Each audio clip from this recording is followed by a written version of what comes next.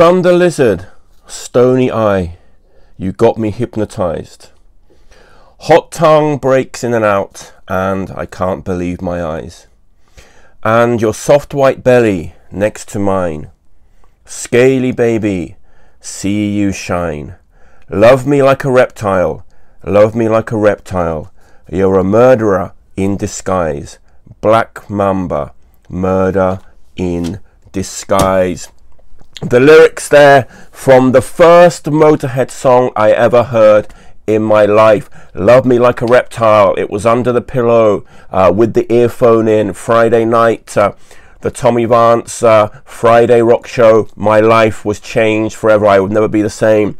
It blew me away, and I sort of became a lifelong fan at that moment, really. And but my journey sort of with Motorhead, I've had years where I dropped off, to be honest with you. I think the last record that I bought sort of in real time was Orgasmatron, and then, you know, I didn't sort of follow them for ages, I suppose.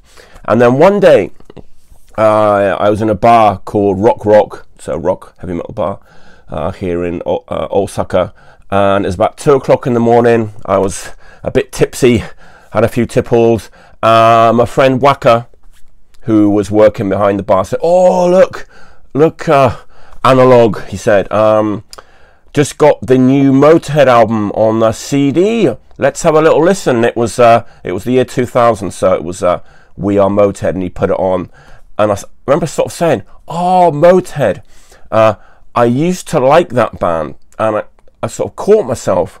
I thought, "What are you saying? I used to like?" And it sort of meant I don't know, been sort of things have been going on in my life, and I sort of hadn't followed them. So it was a joy to sort of go back and discover all the albums that I'd missed, because there was a lot of them, as you can sort of imagine. And so I really got up to speed, and then I sort of started buying the new records as they came out after that. But I've got a few things I want to say about Motorhead before we. So what I've done is I've sort of got all 23 studio LPs, and I first thought, oh, let's rank them.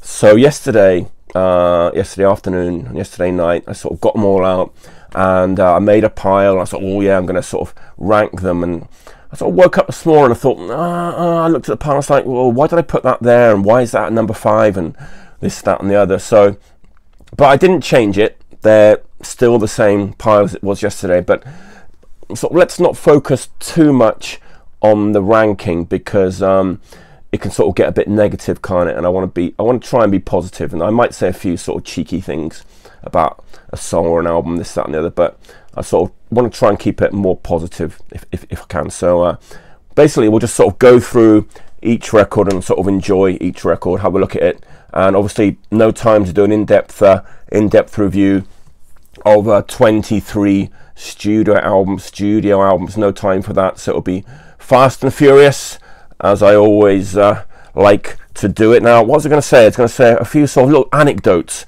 about Motorhead before I got started. I think the first one I was going to say was I only saw them twice in my whole life. I only saw Motorhead twice. My mate Steve, he saw them on the Ace of Spades tour, and I was really jealous. He had the t-shirt and everything. I was angry, but I did get to see Motorhead on the Killer tour, so I got me revenge there, didn't I? Steve, if you're watching, hope you're doing well. I haven't seen you for about 30 years, but I hope you're doing well. Anyway, what's going to say? I've only seen Motorhead twice in my life, both here in Osaka. Once, I did a bit of research because I couldn't remember the date, and it was the 13th of October 2000 at Umeda Heatbeat. And I remember it was a weekday, and it would have been on the... See, it was at the same time as Waka had just said the new album, so it was the We Are Motorhead sort of tour. And it was a weekday night, and I mean, there was less than 500 people there, and it was a bit disappointing. I'll tell you the truth, it wasn't that great. But then next time I saw them, see, I checked out the date again just to get it right. It was a little festival, heavy metal festival in Kobe near Osaka called Loud Park, and a lot of my mates went to that, a lot of my punk mates and everything. It was a really good day out. I got a bit tipsy, I got a bit sort of I got a bit frisky at the end of the night. Sorry, I wouldn't do that now. But It was October 16th, 2010, so almost 10 years, almost exactly 10 years after the first time I saw them. It was at Loud Park. And now the lineup for this thing was Kuni, Turisas, not sure, Angra, no idea, Spiritual Beggars, now I like that band, but I didn't appreciate them much on that day, and then Avenged Sevenfold, don't know, Loudness, the fantastic Japanese metal band Loudness, they were great on that night. And then Motörhead, of course, and then Ozzy Osbourne was the headliner on that day. And by that time, I'd had a few too many tipples. So let's not talk about that anymore. Now, yes, I wrote something yesterday. I was sort of on the internet a little bit, and people were telling me about their favourite Motörhead records. And I was like, oh, really? That's a surprising choice there, and this, that, and the other. And there's an internet message board that I've talked about before that I spent way too much time on in sort of about 8, 9, 10 years ago. Way too much time. It's quite ridiculous, really. Worse than Facebook. But some good memories on there. And there's a big thread about Motörhead on there. And my friend CC, who plays in the band Magic Circle, great band. I'll talk about them at some point. He could do this better than me. He sort of he can write very eloquently about Motörhead. He can sort of say things that I can't say. I'm just sort of a blithering idiot that doesn't really know what he's talking about. But anyway, I wrote something on that message board, and it was in January 7th, 2011, and this is what I said. I said, I think it's easy to take pot shots at Motörhead stuff from the last 20 years or so. But when I was in the record shop today and they were playing the new LP, I couldn't help but feel a warm glow. I was a 13-year-old boy living a miserable life at a horrible boarding school, and it was things like listening to Bomber that kept me alive. And here I am, 30 years later, a middle-aged man bumbling through life on the other side of the planet, and there I am being lifted by Lemmy in a freezing cold Tokyo winter's day. That's what I wrote in January 27th, on January 27th, 2011. So obviously that was a good day, wasn't it? One more thing I was going to say. I think last year we had a big earthquake here in Osaka, and I got back home from work, and all my records, all of them were in a big pile on the floor. My furniture was everywhere, blah, blah, blah, blah. And amazingly, no records were broken. It was absolute a miracle. But unfortunately, the shelf, I had Motörhead records were on like 2 shelves, and both those shelves sort of fell in an awkward sort of way. And pretty much every Motörhead record, none of the others, none of me Whitesnake, none of me Jazz got damaged, but they all got corner dinged, technical term there. And someone said to me, oh wow, that was sort of an act of God. They were trying to sort of tell you something, sort of, oh, you should have listened to Motörhead more when you were growing up, and you ignored them, and that's sort of God's punishment for not listening. And I just think that's a load of rubbish. But anyway, without further ado, my friends, let's get into the 23. And I said this is how I sort of ranked them yesterday, and there's a sort of bit of a strange choices, I suppose, in the order, but it doesn't matter, does it? So let's get to it. But before we do that, I just sort of wanted to show this.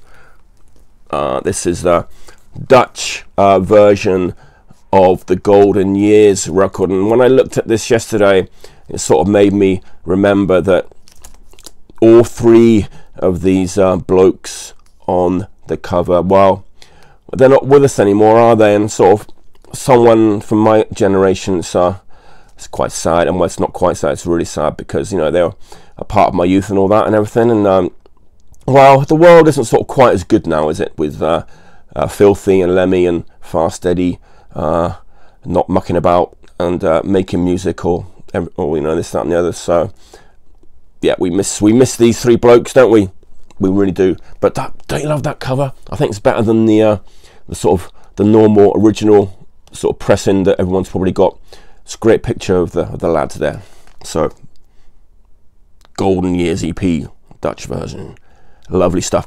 See, I heard most of the songs on this before I'd heard the studio albums. So when I got the studio albums when I was a kid, I was a bit disappointed because they're not as fast and furious, are they? But anyway, let's get to it, shall we? All right, God, I'm rabbiting on, aren't I? So number 23. At number 23, I've chosen this one. Now, yeah. The year was 1992. The record label was Epic, and Motorhead put out this record called March or Die, and it sort of got the not very good version of Ted Nugent's Cat Scratch Fever on it, and it just sort of limps along, and it's a bit sort of Los Angeles hair metal sort of thing, isn't it? Sort of thing going on. Of course, there's a Hellraiser from the film. Ozzy did that too, didn't he? And then there's the song that Lemmy wrote with Ozzy called I Ain't No Nice Guy. That's quite a nice song, really, isn't it? But this sort of, unfortunately, is one Motorhead record that I really can't say many good things about. I like the artwork, though. Good cover. I've got a big poster of it. My mate Tony gave me a poster that I was quite happy to get that. Somebody wore. You can't see it now, but so yeah, this is sort of the bottom of the heap, I'm afraid. March or Die from 1992. Now, next in the pile, this is sort of from one of the sort of newer records, if you like. They did a string, didn't they, in the 2000s, a string of sort of new records, and for me this is sort of the weakest of the bunch, and I'm talking about Motorizer from 2002 on Steam Hammer Records. Steam Hammer, they did take the name from Steam Hammer, the great psychedelic blues band, didn't they? But anyway, Motorizer sort of starts off with Run Around Man. It's got that, I call it new metal, it's sort of about a minute and a half, 2 minutes in, it sort of goes into this sort of chuggy breakdown, and it sort of spoiled the whole record for me a little bit. I haven't quite recovered from that. I'm quite sensitive. But Teach You How to Sing the Blues, that's a nice number, and Rock Out. And I just can't stand that line, the rock out, cock out thing. I just don't like it. And English Rose is sort of the same as Christine, isn't it? Which is a much better song on a different album. But so, unfortunately, Motorizer is going to be coming in at number 22. But if you've never heard it, it's worth a listen, obviously. But it's definitely the weakest of the later era records. Motorizer. Now, next, another sort of late period Motorhead record. Now, I think, if I'm not mistaken, the record I was just saying, wasn't I, when I was in the Tokyo record shop and this record was playing, and it sort of gave me a warm fuzzy glow, and I felt sort of thankful that Motorhead had been in my life. But this was the record that was playing, actually, because it was 2010, and I'm talking about this one, The World Is Yours. There's a nice sort of silver version of this too, isn't there? I've got that, but I thought I'd just show the normal one. Again, there's never a Motorhead record with sort of no bad songs. There's always at least 4 or 5, maybe 6 really, really good songs, and some sort of, I don't want to call it filler, but I think you'll know what I'm talking about. Some what are the good songs in here? Get Back in Line is a good boogie number. I like that song. Devil's in My Head, it's quite a rager. It's a good song. And what else? Outlaw, it's a good one. Waiting for the Snake, good songs. But yeah, this is sort of one of the weaker ones, I think, in the sort of later period of the band. The World Is Yours on UDR. Motorhead music from 2010. The World Is Yours. It is. Now, next, I don't like the cover on this. It's the only cover with the sort of picture of the band sort of on it, isn't it? Well, except for some others. Sorry, we'll get to them though. But I'm talking about this one, Overnight Sensation from 1996 on Steam Hammer. Again, now, this record really sort of starts off really, really strongly. I love Civil War, that riff. It's sort of almost like a sort of hardcore punk, Poison Idea-ish riff. I love that song. And then it sort of goes straight into Crazy Like a Fox, which is a real sort of peppy number. I like that song a lot. And then it sort of goes into I Don't Believe a Word, which sort of is a bit of a dirgy one, isn't it? And then Eat the Gun, and the title song, like the Overnight Sensation. The song has got a really nice riff. It's sort of more of a old school Motorhead sort of riff to it, but B-side, it's sort of drops off a little bit, but they put this quite high purely for Civil War and Crazy Like a Fox, because they're two great songs. Definitely worth giving it a listen. I think it got reissued, didn't it, properly on vinyl 2 years ago, I think. Next, sorry, a bit thirsty. Cheers. So I'm not drinking the Motorhead beer there. I've drunk that. It's empty now. I've got a big, massive 1 litre can of Kaiserdom. Get me through this one. Next, we've done Overnight Sensation. Next, same time period. Great cover on this one. Oh, yes. Snakebite Love. Now, what to say about this one? Hasn't it got Motorhead's possibly worst song of all time on it, Nightside? But apart from that, let's keep it positive. Dogs of War is a rager. Assassin, that's a good song, isn't it? And Take the Blame, it's not bad. Better Off Dead, Snakebite Love. But it was, I think they were sort of losing their way a little bit in this era, weren't they? I don't know how to explain it. I can't do these reviews that well, but the songwriting wasn't sort of quite up to par, and it's sort of a patchy record, and it hasn't got any songs, even though I've sort of put it higher. I don't know why I did that. I put it higher than Overnight Sensation. It's maybe overall it's a little bit stronger as an album, but it hasn't got any rippers as good as Civil War on it, but nevertheless not bad. Snakebite Love from 1998 on Steamhammer. Next, looks sort of similar cover, doesn't it? The next one, of course, I'm talking about Sacrifice. Now, Sacrifice is a heavy record. In fact, some people don't like it because they say it doesn't sound. Let's get rid of this. I'm going to knock it over. Let's. Yeah. Anyway, some people say it's sort of too heavy. It doesn't sound like Motorhead. It's sort of down-tuned or whatever. But it's quite a raging record. The Sacrifice, great song. Sex and Death, 2 minute long. It's 2 minutes. Really short, sharp song. And I like the song Dog-Faced Boy on this. A lot of people might hate that song, but it's got quite a bit of a shuffle. Mickey D's not sort of very good at shuffling. He doesn't shuffle, but sort of got a nice groove, a nice shuffle to that song. But some of the riffs on this record sort of sound like a bad quality sort of crust punk band. They're sort of too heavy metal, if you know what I mean. Motorhead are not a heavy metal band, are they? They're a rock and roll band. And so this sort of reminds me of our Painkiller. I know it's sort of by Judas Priest, totally different record, I know, but sort of for me, Painkiller is sort of too heavy to be Judas Priest. So sort of similar in that way, but it's got a great cover. I like the cover on that. And yeah, Sacrifice from 1995 on Steamhammer Records, again out of Germany. Sacrifice, heavy record. Next, We Are Motorhead. Now this was the tour I saw them on in Umeda, at Umeda Heatbeat in 2000, because they did play God Save the Queen. They covered the Sex Pistols' God Save the Queen on this record. I don't like it, sorry. But it's got this song, this record's got some really raging songs, especially See Me Burning. It's a good song to open up with, isn't it? That's a rager. And yesterday I was saying people sort of complaining about a slow dance. I like that song. Come on, what are you talking about? It's a good song. And Stay Up Jail's good.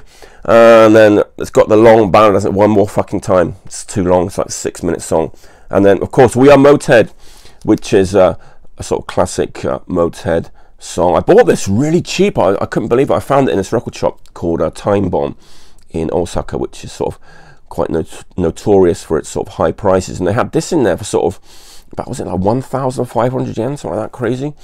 Crazy. So of course I snapped that up quick smart. But this is the record that Waka sort of bought out in that bar back then and sort of got me back into buying Motorhead records. So thank you, Waka. And yeah, give it a listen. We Are Motorhead. Great title, simple, to the point.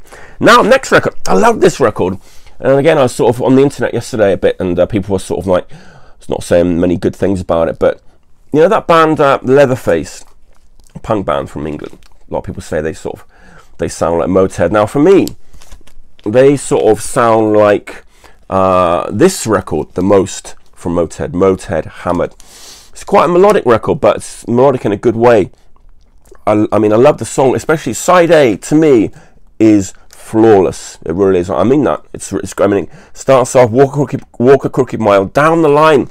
Such a great song, and it goes into Brave New World, fantastic. Voices from the War, and then Mine or Mine. Sort of great A side to this record. It sort of dips off a bit on the B side, but this, I hate this word, but I'm going to say it, underrated record, I think, from Motorhead. Hammered from 2002 on Steam Hammer again. Check it out. It's a great record. Hammered. Next, this is quite a famous sort of Motorhead record, I think, isn't it? This one, talking about 1916. I played it this morning because I hadn't played it for quite a while. It does have some great songs on it. I'm So Bad, Baby, I Don't Care. But Going to Brazil, I can't stand. Sorry, I don't like that song. They used to play it live, didn't they, quite often, and sort of didn't enjoy that.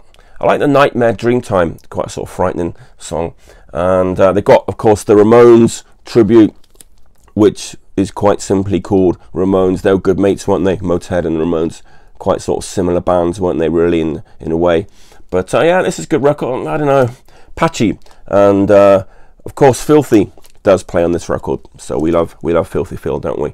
And they're a four-piece with Wurzel in the band too. So 1916, not bad, not bad, not bad indeed. Give it a listen if you wish. Now, the next one was the last record that Motorhead sadly put out, and it was not a bad way to go out, in my opinion.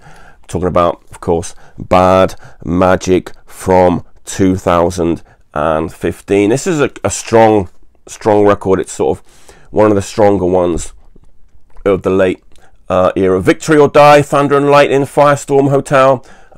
Great songs. And of course, they did the cover version of Sympathy for the Devil. Now, I'm not a Rolling Stones fan at all, but I think they did a pretty good job of covering that song. They did, and it was quite a strong way to sort of go out, in my opinion. So Bad Magic from 2015 on UDR, Motorhead Music. Bad Magic, good record. Next, this one. Now this next record has some raging, tasty raging songs on it. Absolute rippers, and it's a great title, Bastards. Because Motorhead were originally called Bastard, weren't they? But they sort of changed their name to Motorhead, probably a wise choice. But Burner, and it is quite literally a burner. They sort of named that song properly, didn't they? But unfortunately, it's got Born to Raise Hell, yeah, and Don't Let Daddy Kiss Me. Now, it's quite brave, I think it really was, to sort of tackle the sort of subject matter of child abuse, but it's quite a painful song. Can you see the ding? Ding, ding, ding. It's quite a sort of painful song to listen to. But Death or Glory, another absolute rager. So this is why it gets sort of quite high. It's quite high in the pile there, because yeah, it's for those sort of rip-roaring numbers like Burner and Death or Glory. So Bastards. See, I've got me Bastards hooded sweatshirt on too, matching. Look at that, great. So Bastards from 1993 on ZYX. Didn't they sort of screw it up? You couldn't buy this record, could you? They sort of really didn't do good distribution or anything on it. So I think Motorhead were quite rightly a little bit angry, and they never did another record with that label again, and quite rightly so. Bastards. Maybe they were talking about ZYX. They were bastards, maybe. Next. Now, a lot of people rate this record very highly. Not so much for me. The production, Bill Laswell production on it, sort of kills it a bit for me. I don't know. People get a bit surprised when but this is a nice Japanese person. People get a bit surprised when I sort of don't rave about this record as much as maybe some other people do. But it's got some great songs in it, of course. Mean Machine, The Claw, that's a ripper, isn't it? And of course the title track. The good thing about this, I suppose, was that Pete Gill played drums on it, didn't he? And he's the sort of second best Motorhead drummer that they ever had, I think. from the mighty Saxon. I love Saxon. But yeah, it's quite a heavy record. Weird production from Mr. Laswell there. Don't know. I still haven't quite come to grips with his production decisions on this record. But it is a classic. Most people love this record. So, Orgasmatron from 1986. Wow, it's old, isn't it? 1986. It's a long time ago. But it's a great cover though. Joe Patagno's one of his best artworks, I think, on that record. Next, now, I've sort of got a strange reason for sort of putting this next record sort of quite a little bit higher, and it's because I sort of really like the colour scheme that they used on it. It reminded me of ZZ Top. The old ZZ Top records, the first album, and another one of the early records had the sort of same colour scheme, sort of in the desert sort of feel to it. Maybe it doesn't show up well on this camera, but it's funny because they do that song Lost Woman Blues, which is all, it's sort of bluesy as the title implies, and that's sort of almost like a ZZ Top-ish number. So I was like, that really attracted me to this record. And the first song, Heartbreaker, is a really strong song too. So it's funny how certain things can sort of make you see a record in a different light. Just things like artwork and song titles and just the production, this, that, and the other. It's not always the songs that might, you know, attract you to a record. So I like this record a lot. I think it's definitely one of the stronger ones from the late period, from 2013. Aftershock on UDR Motorhead Music. Great record. Next, we're going deep now, aren't we? 1987 GWR Records, Rock and Roll. Now this is a good record, isn't it? Come on, let's not mess about. And I definitely sort of bashed this one a little bit when I was being cheeky with my mates and everything, but it is a good record, and it's got some great songs on it, except it's got Eat the Rich on it, one of those sort of songs. But Black Heart is a rager, Traitor, The Wolf, and of course it's got Phil Campbell on guitar, and Wurzel was in the band too at this point, but Phil was still young, wasn't he, when this came out, 1987, and of course Filthy drums on it too. I know a lot of mates sort of say this is the sort of last great Motorhead record. I've heard that said, and well, you know, I don't know, doesn't really matter, does it? But anyway, Rock and Roll on GWR from 1987. Now the next one is a record that I just said I sort of said cheeky things about rock and roll, but a lot of my mates don't like this next record. It baffles me. I'm like, what are you talking about? It's a great record. It's the second best record of the late period, in my opinion. I'm talking about Kiss of Death. This record is amazing. It's like, it's only got one bad song on it, God Was Never On Your Side. It's the sort of ballad, but apart from that, it's just one amazing song after another, and especially at the end, the Going Down, the last song. So listen to this record all the way through, and then it gets to Going Down, like the 12th song on the record. It's one of Motorhead's best songs, in my opinion. It's absolutely fantastic, and yeah, it's I don't really understand why people sort of make a fool of this record, because I think it's fantastic. Kiss of Death from 2006 on Steam Hammer. This is a masterpiece, in my opinion, and the second best late period Motorhead record. Check it out. Lovely stuff. Next, we're going way back to 1977, and we're going to be on Parole. There's two different sleeves, and I've got them both, but this is just one sort of black and white sleeve version. The Motorhead, they didn't get released, did it? They sort of recorded it in 1979, and it didn't come out until 1970. No, they recorded it in 77. It came out in 79. That's right, because that was a record label thing, and Motorhead weren't happy, so they sort of say this isn't a sort of official release, don't they? So, but I've included it anyway. And of course, on this record, Larry Wallace was still playing guitar, and Lucas Fox played drums on Lost Johnny, but they had quite a different sound, didn't they, back in the day? It was sort of almost like a sort of pub rock, sort of stiff record sort of type of a sound, more punky, and it's a good record, obviously.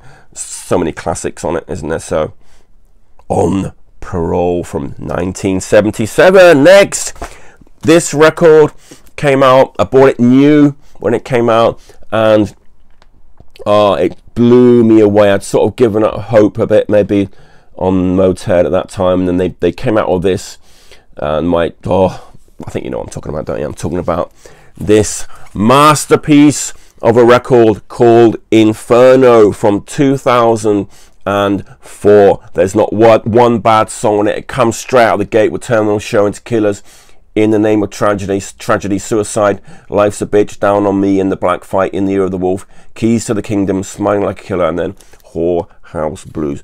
Double LP, not one bad song. Every song is catchy, has great riffs, the production's amazing. I can't say one bad thing about it. I played this record to death. It got dinged. I've got a CD of it too. I think it's a masterpiece. So it's really high. It's like, what, number 7 or number 6 in my list, so you can see how much I sort of care about this record. I think it is an absolute masterpiece. Motorhead, Inferno. If you haven't listened to this record, stop what you're doing right now. Get on the internet. Go down to your local record shop. Get it. Get it. It will change your life. Maybe. It's a great record anyway. Motorhead, Inferno. Lovely stuff. Classic.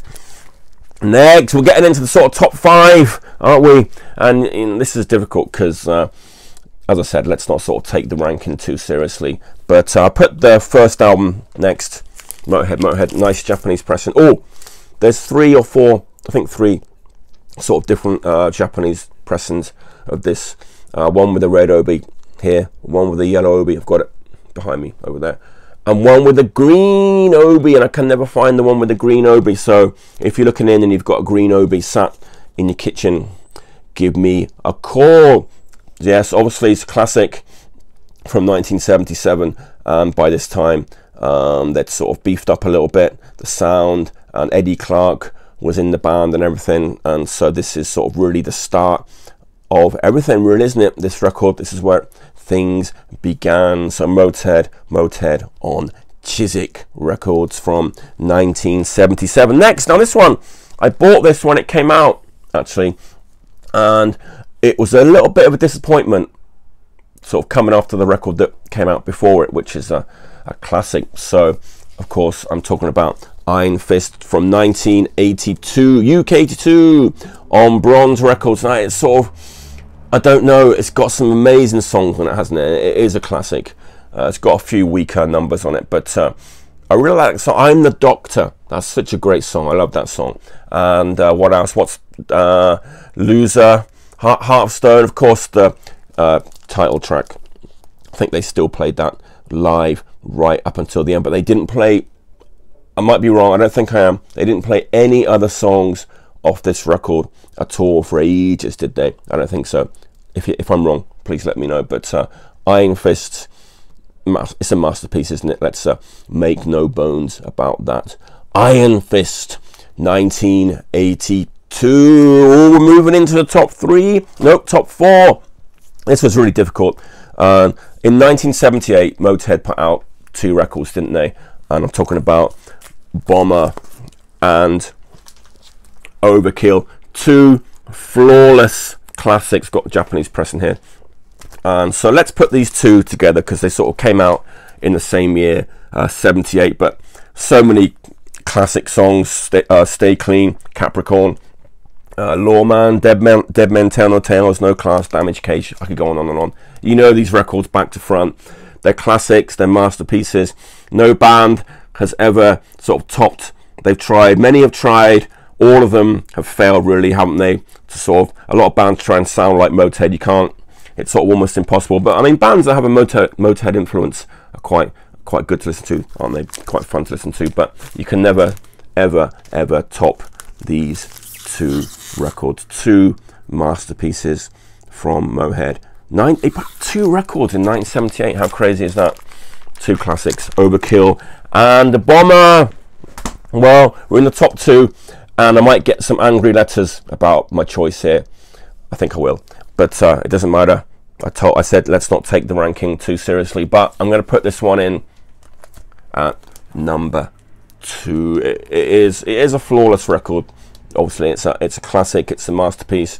It's got Motorhead's most famous songs in it, obviously the title track, and it's got the Motorhead song that I heard first in my life, Love Me Like a Reptile. I read out the lyrics badly at the beginning of this episode, and look at that cover. Remember, I don't like Anthrax too much and Scott Ian and all that, but his story, the funny story about who are these Mexicans and how do they play so fast, that's a funny story, isn't it? So I've got to give a bit of credit to Scott Ian for that, maybe laugh. But the American pressing of this, it's funny, it's got the Chase is Better Than the Catch as the first song on side 1 and a different picture on the back. So Americans sort of got a bit of a rough deal, didn't they, with that, because it should start with Ace of Spades. A bit strange to sort of start the album with Chase is Better Than the Catch, but obviously a masterpiece.